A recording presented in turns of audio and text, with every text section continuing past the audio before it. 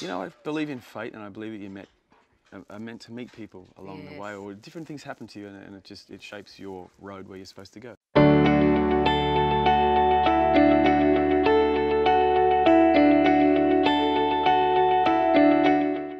Pete, you weren't always a singer, were you? You've come from a bit of a sporting background. Can you tell us about that? Yeah, my whole life was sport, actually, and there was no music in there at all within my family. And my sister had some organ lessons, you know, when she was younger, but that's as far as it, the old organ.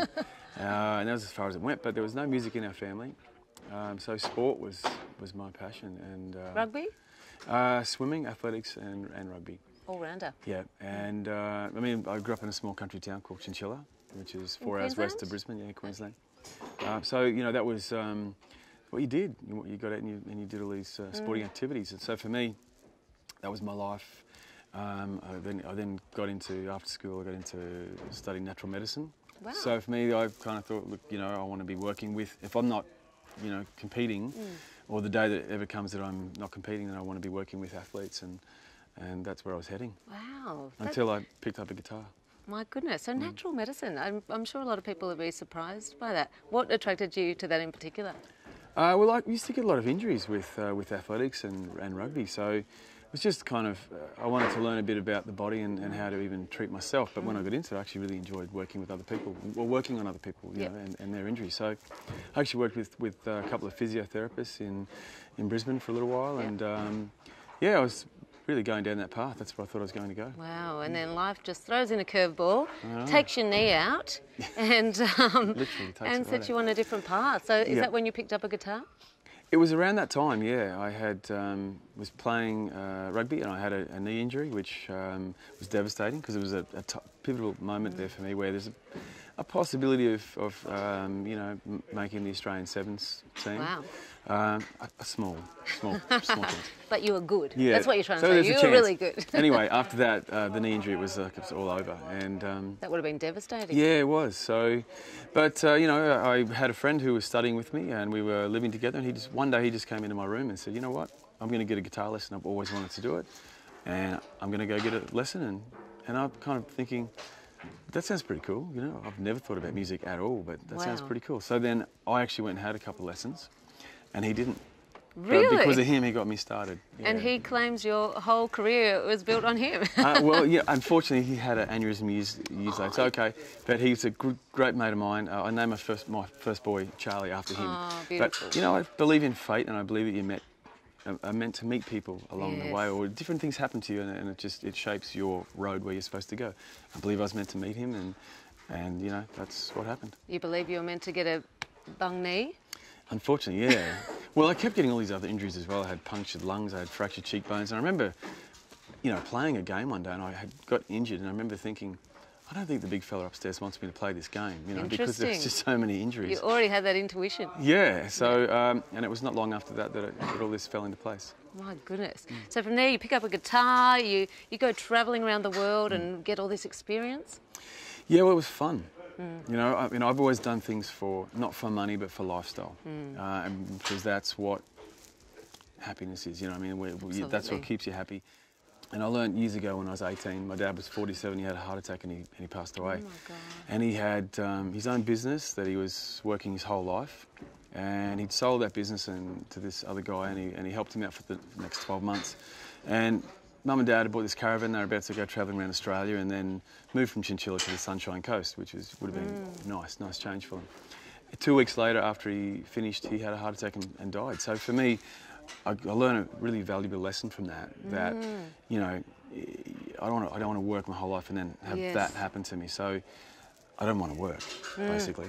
So you created the ultimate job. What job can I do that, you know, is not work and it's fun? And that's it just happened that you know, music happened.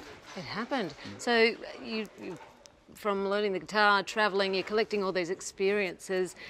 You start songwriting. Did you know once you started songwriting that there was something in it for you? No, because I was really bad at it. Really? Yeah, I'd love to hear some of your first ones. Give us a demo.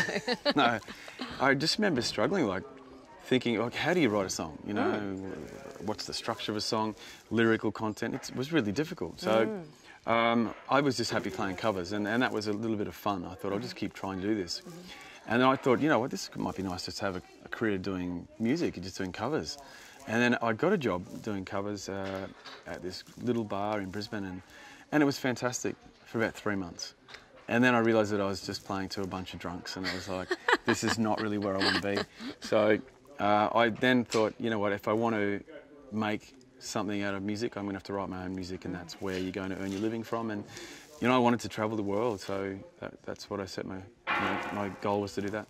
So how many crappy songs did it take to get to something like So Beautiful? Oh, maybe 10. Is that all? Yeah, maybe not too bad, but That's you know, not still fair. 10. I've written about 100 crappy songs, no good ones. Wow, Yeah. that was So all. Beautiful came quite early, actually. That was I remember writing that probably in the first 12 or 18 months when I first started to write songs. It was that's one of the first ones that came out. And are they always stories about your life? Are they always about a real event and real people? Not every single song, but I do tend to write about life experiences, yeah. So sometimes I also put myself into someone else's shoes and I'll write about their experience. So, and sometimes that's easier when you can kind of, I don't know, just you don't have to talk about yourself. Yes. Yeah. Do you feel like the hardest parts of life, the most challenging parts, end up as amazing songs? Yeah, that's true actually, yeah. I think testing times, you know, through your life when you're really struggling with things, you can get a great song out of that. And because people relate to it, because everyone goes through these hard times. I mean, a song like Better Days, for example, you know, there was times where I was quite down and depressed and I was struggling, had no money, nothing. It was really, really tough times, you know. And all my friends at that stage were, because I was such a late starter in music, all my friends had good jobs, they were starting to have kids, and I couldn't even buy myself a lunch. You know? So it was pretty scary not knowing what was going to happen. So, you know, I think that, I don't know, things just fell into place. Yeah, they sure have for you. And look at this, you're selling out these beautiful theatres and touring the country, and you've got a brand new album out, Camacho, which means cool, or It means, yeah, it's a slang word, Spanish slang word, meaning the act of cool. The act of cool. Which so you're is- practicing the act of cool. Yeah, well, I think that's cooler than cool. How do Don't you think you're going? I'm trying my best. Yeah. You're doing all How right. do you think I'm You're going? doing I don't know, okay. yeah. You can work on a bit of improving, but you're okay. Thank you, thank you. We'll talk about that later. Yeah. I have got a confession to make. Your album, Feeler, was such a pivotal part of my my single days. Right. Is that bad to say? It's like we're driving down a carload of girlfriends, playing your album full bore down the Great Ocean Road and just loving life. And I think there must be a lot of people out there that feel the same. Yeah, there is actually. It's amazing the people I come across that. I know that album is really a monumental album for them. It takes them back to a certain time and a place where that, I don't know, you know. Captured something, didn't it? And it's so relaxing. And a lot of people are saying Camacho's on the same trend as that one. Yeah, it is actually. There's quite a few fans now that have got this album and have been saying, like, I didn't think that I would have another album of yours that I prefer more than Feeler, but this one is it. That's a big call. It's a big call, yeah. I might have to download that one. It took me 6 years to do this album, Wow. and my goal was to make it as good as, if not better than Feeler. So that was the challenge. Yep, so not to rush it. Now, before we finish up, I just want to ask, how would you describe your happy place? My happy place? That includes family. Yeah, when I've got my family around me, that's my happy place. You know? 2 boys? Yeah, and my wife Mira. That's you know, I mean, everyone, my sister and her kids and everyone. It's just like when you're around family, that's when you're happy. Or Hanging your friends. out in Byron Bay in the sunshine? Well, actually, you know what? Sometimes surfing on my own is pretty nice too. Yeah, right. Yeah.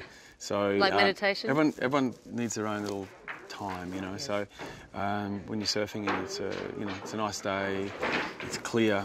You know, that's pretty nice as well. That's happiness. That is, yeah. Thanks, Pete Murray. Yeah, thank you. Appreciate your time.